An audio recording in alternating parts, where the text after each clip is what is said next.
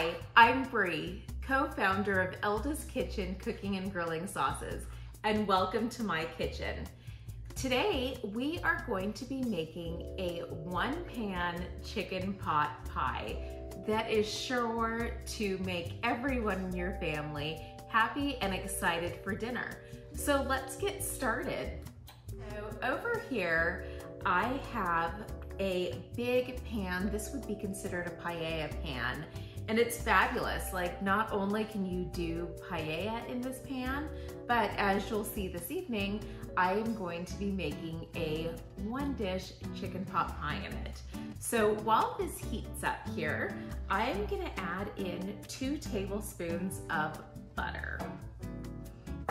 So the reason I'm using a paella pan instead of another type is because this paella pan is huge, and once I get the filling made inside, I'm gonna put the crust on top for our chicken pot pie, and it's gonna be the perfect size. This butter is just melting here, and these pans are beautiful and just so vibrant. Love this pan too because it does work on the barbecue, and you know, how nice is that I can cook inside, I can cook outside.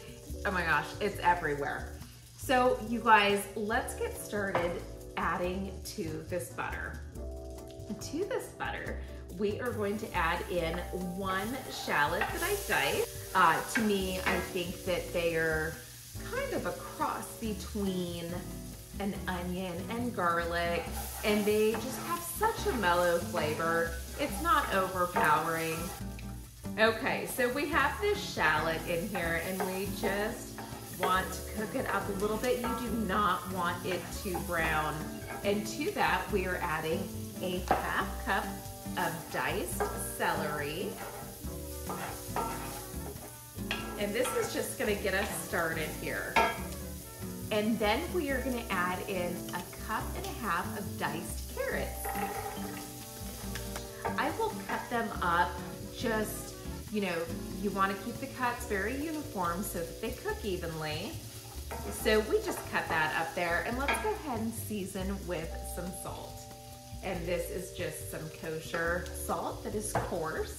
And we do not have to worry about cooking these carrots so that they're soft, because we're gonna put this in an entire pan in a 350-degree oven after we put the pie crust on top. Add in some fresh black pepper. There we go.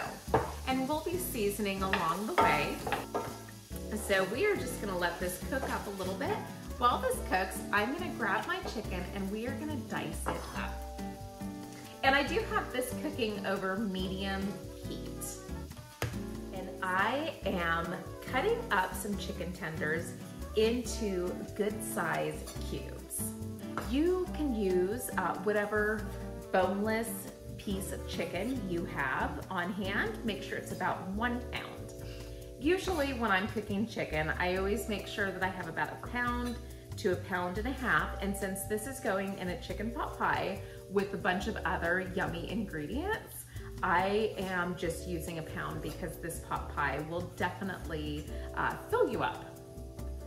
So you guys, we are just cubing this up. I'm gonna wash my hands and I'll be back with you in a second. All right, you guys, I'm back. Cutting board is clean and put away. My hands are clean, and let's get this chicken cooking. We just let these veggies just kind of cook on low. We don't have to cook them fully, and that's so fabulous. But this chicken I will be cooking all the way. And we want chicken to reach an internal temperature of 165 degrees, just to make sure it's safe. In the beginning of this video, I mentioned Elda's Kitchen Cooking and Grilling Sauces, and that I was the co-founder. So along with my father, Aldo, we created a line of cooking and grilling sauces that are named after my Italian grandmother, Elda. Elda, and I referred to her as Nani, was such a fabulous cook and could take the simplest recipe and make it fantastic. And Elda's Kitchen is here to help the everyday home cook bring a little bit of that 1950s kitchen culture back into your home. Now, our garlic and herb cooking and grilling sauce is fabulous. It stands alone on its own, but you can also add to it to take it up to that next level. While I have this chicken in here, I am just going to salt this chicken.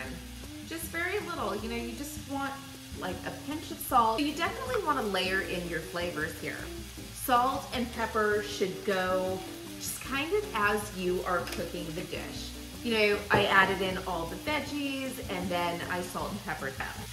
And now we are gonna add in the Elda's Kitchen garlic and herb cooking and grilling sauce. So this is just, it's such a fabulous sauce, you guys. I just can't say that enough. It really is a very mellow sauce that is a crowd pleaser. So we're adding in about 1/3 of the bottle. I even add garlic and herb to my pie crust when I am making a chicken pot pie. I do have a fabulous pie crust recipe. It is on my personal blog, In the Kitchen with Bree. There I share recipes that have Elda's Kitchen in it, but also some recipes that just remind me of Elda herself. So we are just letting that chicken cook. While this chicken cooks, I'm gonna go gather up some more ingredients. So I'll see you in a bit. All right, I am back. And we are just letting this chicken cook up. It is nearly done, and I'm gonna transfer it over to a small oval casserole dish.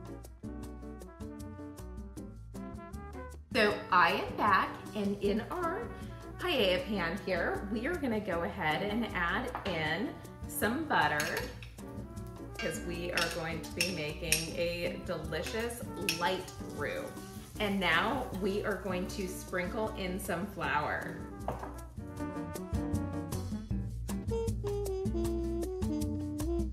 To that, we want to add in some heavy whipping cream. So now, let's add this chicken back in. I'll be back in a jiffy. And we are gonna add in just about a cup of chicken stock. So this is really where you're going to eyeball it and just make sure that you have enough liquid in here so that it does not dry out when you put it in the oven. We put in just about a cup. I'm gonna put in just a little bit more there. There we go. And I have 2 cups of russet potatoes that I have diced up.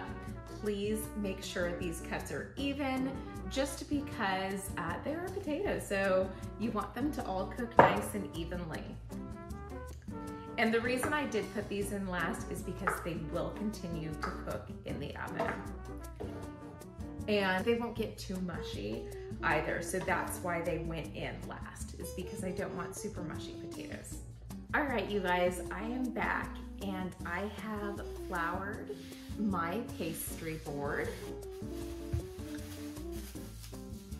So here is my pie crust. Now normally this right here would be into 2 separate rounds, both saran wrapped individually. But because this pan is as large as it is, I just made 1 round so that we make sure to have enough and a lovely crust for this pan right here.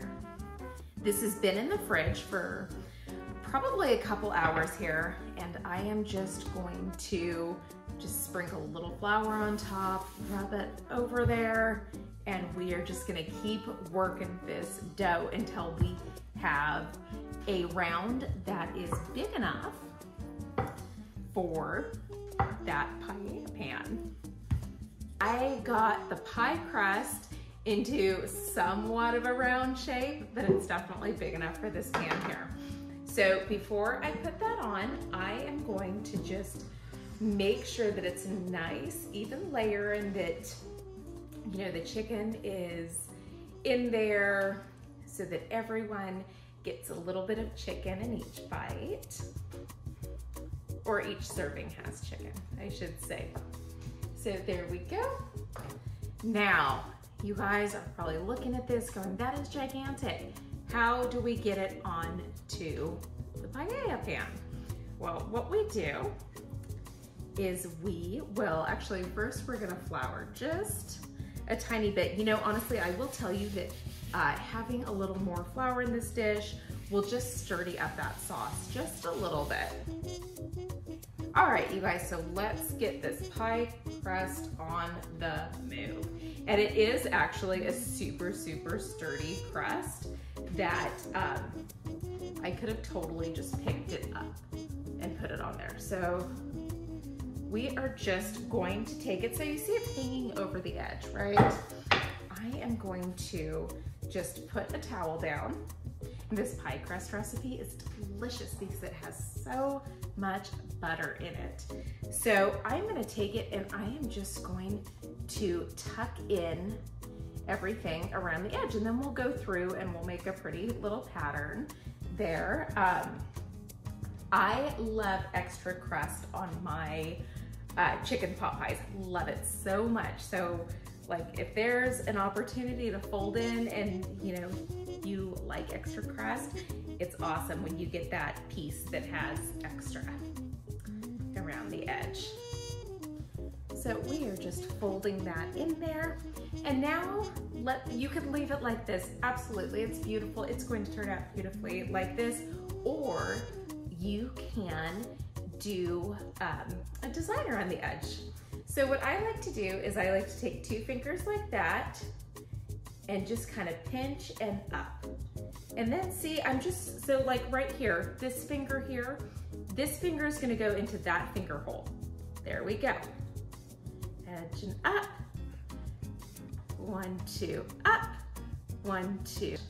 I think pies are fun. I think that pie does not get the credit all the time that it should, because they are just fun to make and they're fun to eat. So there we go. Now you can egg wash this. Sometimes I will egg wash it, but today I'm just gonna brush it with some heavy whipping cream.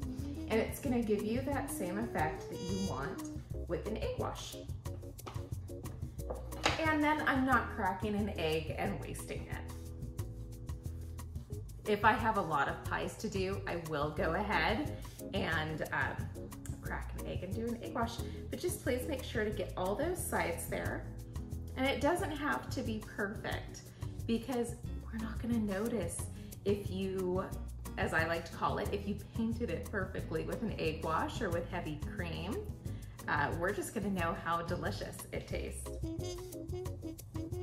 So just continuing to brush, trying not to get puddles, but you know that's so hard because we do have dips in the crust from the filling. So this chicken pot pie right here is gonna go into a 350-degree oven for 60 minutes. I'll see you as soon as it's done. You definitely want your pot pie to rest for at least 20 minutes before cutting into it and serving. I have some fresh thyme from my garden that I am going to just lay on top. So there we are. We have our Elda's Kitchen garlic and herb chicken pot pie in one pan, I might say. Who doesn't love these one pan meals? So thank you again for joining me today, and welcome to In the Kitchen with Bree. Bye-bye.